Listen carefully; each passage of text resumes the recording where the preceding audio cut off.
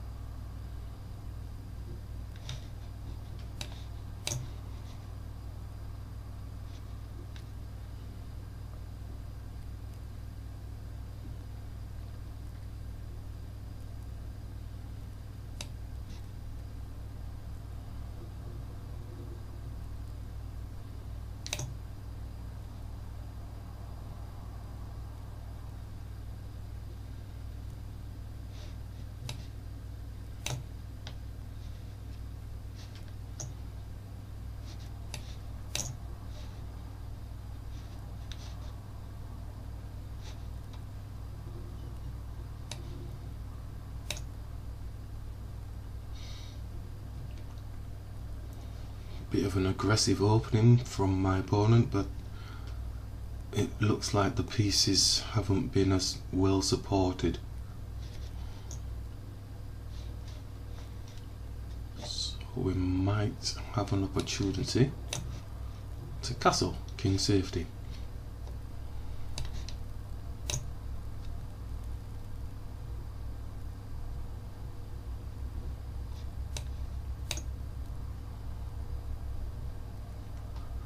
We have the two bishops. The opponent is moving very fast.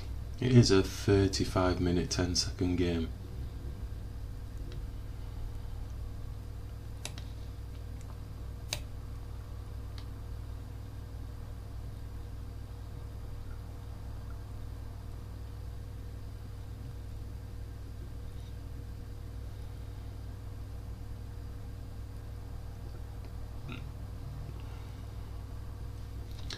Could have actually taken this pawn because we've got a 2-on-1 with the queen and the bishop.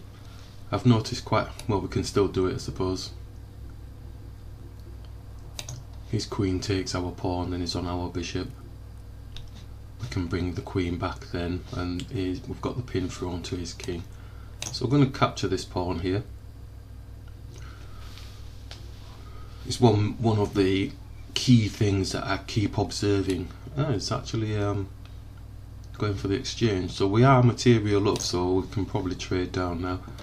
One of the key things I've noticed from when I'm playing the games, and then I look back on the videos that I've created, there's a high percentage of games where basically I miss loads of opportunities. I could do captures, I could do attacks, I could place my pieces in a better position, and I don't actually see it in the game, but it's annoying. Then afterwards, then I'm sat there going, why didn't you just move that, or why didn't you just take that pawn and put the king in check, and then you'd be able to take the bishop, all sorts of things. So it's really weird, and I'm trying to get into that now. That's the next stage of my development, is really just look properly on the board as to what I can actually do. Put a 2-on-1 here on this pawn. He's got a 2-on-1 support, so we can't just take straight off, we'd need to get another one involved. So doubling the rooks maybe. He's already sorted that out. But this bishop could potentially go and attack his rook. So I'll still go for the doubling up. He's doubling here, so he's taken away a soldier from protecting his pawn.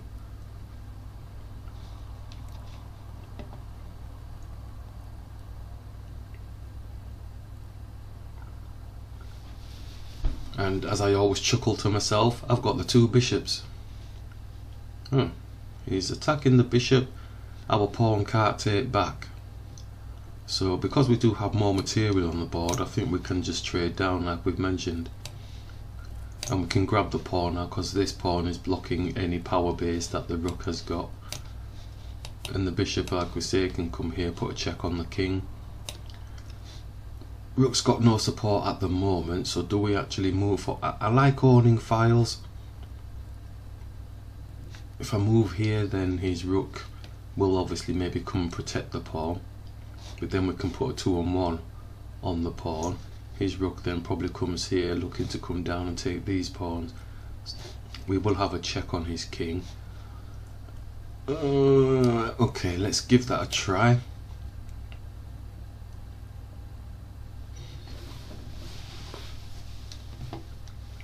Okay, so as we mentioned, so then a 2-on-1, but then I do believe his rook comes here.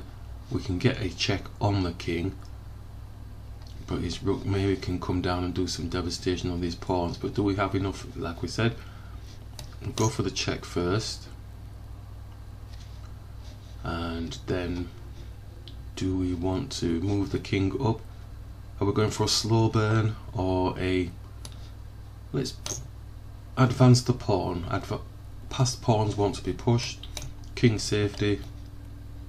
Oh, the bishop. This is what I'm talking about.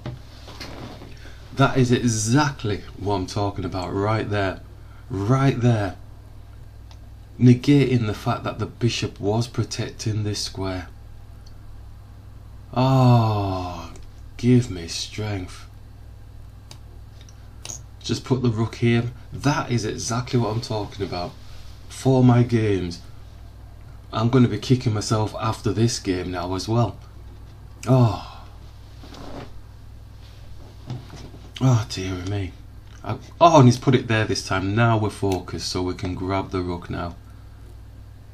And they've resigned. Okay, so that is the type of game I'm trying to improve on.